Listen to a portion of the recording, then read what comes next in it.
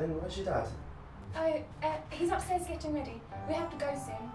Oh, I see. While I'm here, I just need to check your bin. There's a bit of a problem going on. Can I talk to you? Yeah, sure, what's the problem? It's my dad. He's treating me like a child. I hate to admit it, but you are still a child in the eyes of the law. I understand that, but Father is insisting that I never see George again. And I love George. He obviously has your best intentions at heart. Maybe you should just stay away from George for a few weeks? That's the problem. I don't have a few weeks. Ah, yes. Father is making himself, and I leave this village for good, to keep me away from George. We're leaving this evening. Well, that really is a bit of short notice. How am I going to organise a leaving party? Everyone wants to say goodbye. Can you help me? I think I found what I was looking for. It's something yellow and it's in your bin. Now, it might be from the pasta that was on sale from Granny Jenkins the other day. I heard that Franklin had it too. It's the only thing that I found in his bin, something yellow. So it kind of suggests that it would be linked, so I think we should go and talk to her for the next clue in this mystery.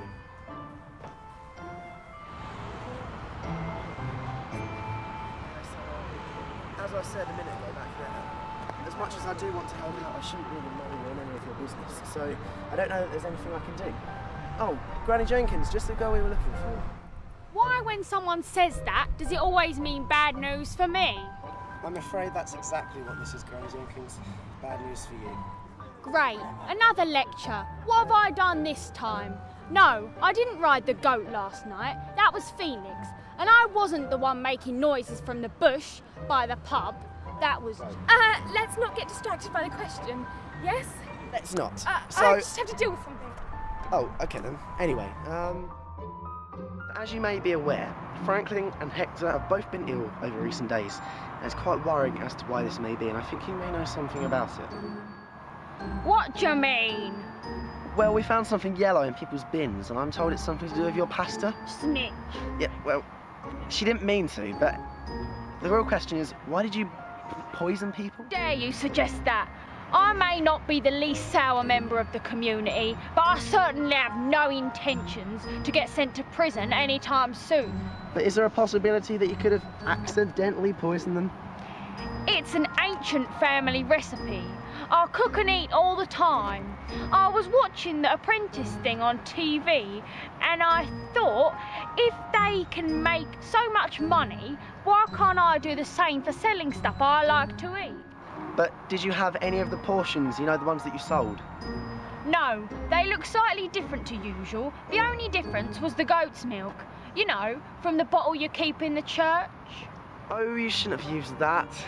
It's 3 years old. It's so old that I use it to ward off the evil spirits. You know, some people in this village are so spiritual and they're obsessed with all these obscenities that I just thought it was the best way to keep them all happy. Well, I was out of proper milk.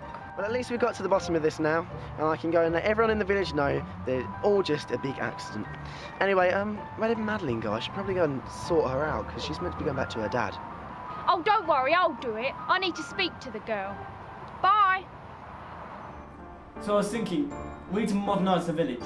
We need a new product to engage the whole neighbourhood and hopefully attract new visitors, so we can have some more money. That's a good idea, but I don't know if I can help though. I think you can. I won't be around much longer. Long story. Me and Madeline have important business, so we need to leave tonight. Oh, that's a shame. But it does push us some time. We need to devise all the plans for the gym so I can build it. Okay, well, we're going to need weightlifting equipment. How many weights do you usually use? Heavy weights. You know the type. No, I mean, how much do these weights that you use weigh? 40 kilograms each. You know, I don't want to strain myself. And use 4 or 5 of them? That's like the weight of a group of kids. That would be unbearable. Well, you know, I like to push myself. You just said you'll keep it simple. Well, yeah, I guess. Have you ever worked out? Oh, well, yeah. Yes, so, oh, sorry Hector, I didn't mean to intrude. And Franklin, good to see you too. You're looking a lot better. You seem to have perked up a bit, improved a lot. Yes, thank you, Vicar. I can't stay long. I just wanted to let you all know that it turns out Granny Jenkins was using out-of-date goat's milk, and so she gave you all food poisoning. Evil woman. She didn't do it on purpose, and don't worry, I've dealt with it. Anyway, Madeline is with Granny Jenkins, just so you don't think she's run off. Granny Jenkins needed to speak to her. Anyway, bye for now. Thanks, Vicar. Bye for now.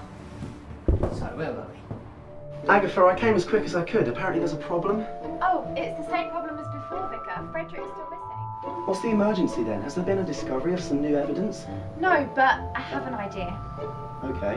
I thought we could talk to the spirit world through a seance, and then if we hear a sign, then we know he's dead. But if we hear nothing, then we know that he's alive.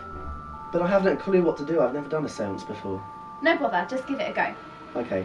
By the power that's invested in me, the vicar of this village, can you give us a sign? I'm sorry to bother you, Vicar, but you're doing it wrong. We can't ask for a sign, because then we know he's dead. We just need to see what happens. So that means we'd need to enter the spirit world, but how are we going to do that? We need to hold hands and close our eyes. Okay. Return Frederick to our earthly presence. Once again, Vicar, we don't actually know he's in the spirit world yet. By the power invested in me, please give us some information about the whereabouts of Frederick. Please give us a sign. It's a sign! Or maybe there's someone upstairs. No one's upstairs. George is out. Okay then, let's go have a look. Come on. Dear Diary, I held my first seance today. As you know from previous entries, Agatha was in dire need of help because her son Frederick was still missing. She suggested this may be a good way to contact the supernatural realm. It's all mumbo jumbo if you ask me, but oh well, how wrong can you be? We were waiting for a sign when suddenly we heard a sound from the second floor of Agatha's home. We ran upstairs. I can't explain what happened next. Maybe it's easier if I just paperclip onto this entry the video clip I managed to record using one of these iPod things. I think that's what the kids are calling them these days anyway. I'm not even sure how it records in the first place, but apparently it does. So I just need to work out how to get it off the brick and onto the video entry. Oh my god, I don't understand these things. Anyway, assuming I managed to retrieve my clip from the device, this is the next development in the story. When we got up the stairs, the noise appeared to be coming from a nearby room. I thought it was just George on his way home from flirting with Madeline, you know what they're like. But we realised it was coming from the cupboard instead. We couldn't believe it. Agatha pulled the cupboard door open and out fell Frederick. What a stupendous surprise. I couldn't comprehend how Frederick could have got in here, but it all made sense after he explained that Granny Jenkins had been babysitting him the other night.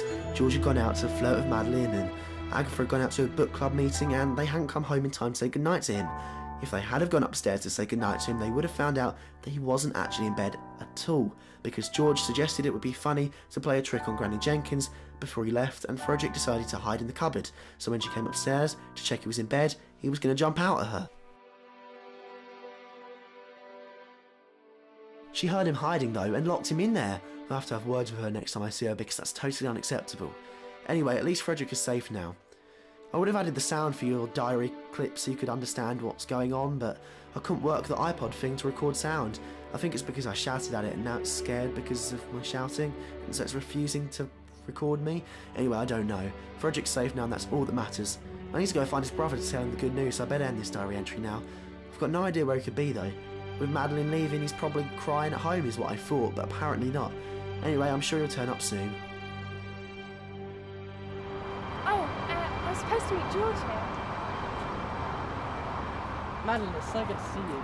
Quick, we don't have much time. Stop. My father will soon realise it's not me. We need to escape. But if it isn't you with him, who is it? Well... You'll soon enough realise I'm doing this for the best. I want you to have the best opportunities in life, and you can't here in this cramped little village with a housewife's son. I wouldn't do this if I didn't love you. I just want your future to be bright and not dull and bleak like mine. Madeline? Oops, my mistake. I thought this was the key for the bingo night. Madeline? What? No!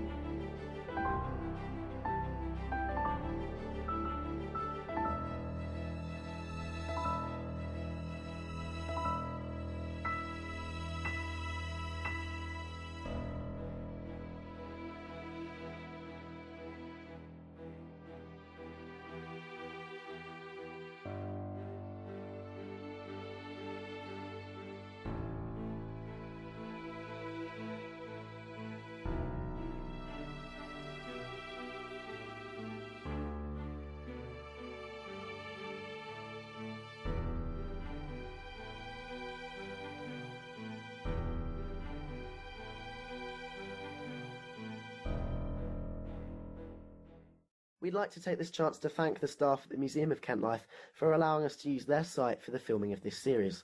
Now, the site always has lots of cool events going on, and there's always fun to be had by children of all ages. So if you would like a great family experience and an awesome day out, make sure you head to their website, www.kentlife.org.uk, for further details.